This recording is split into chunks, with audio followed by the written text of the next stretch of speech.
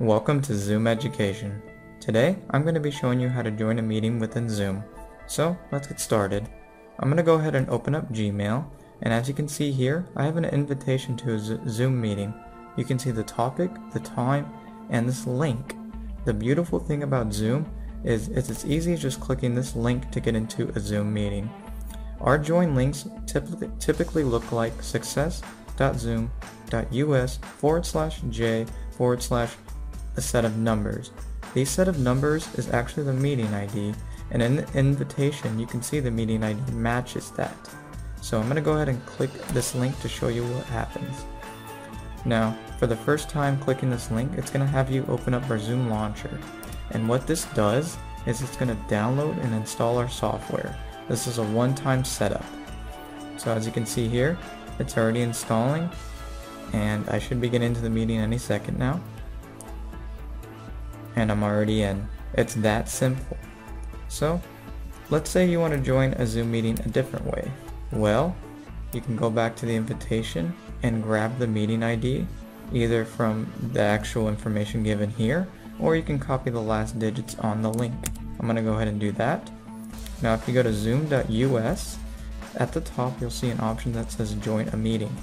Click that option and it asks for the meeting ID. Since we already have it, we can join it. Now this time it's going to actually prompt you to launch application since you have already installed Zoom. The same goes with Internet Explorer, Firefox, and Safari.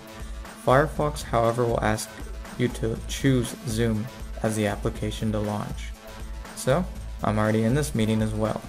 Now there's a third option to join a Zoom meeting. You can actually go to zoom.us/download, and once you are here, you can download our software manually. The first download button is to our client. I'm going to click that. It's going to download our installer, which is Zoom Installer, and you would just run it and install it. Since I've already installed it, I don't need to do that. So once you've installed it, you can run it, and for the first time you'll see this box that says join a meeting or sign in. You would just join a meeting, and it's going to ask you for the meeting ID. So since we've already got it from this invitation, we don't need to grab it again. So I'm just going to go ahead and paste it in there. And I'm in. So basically it's that easy to get into a Zoom meeting.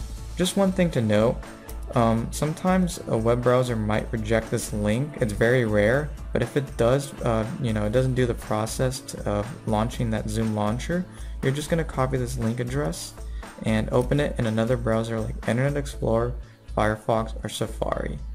And that is how you join a Zoom meeting, and it's super simple, and I hope you guys learned something new today.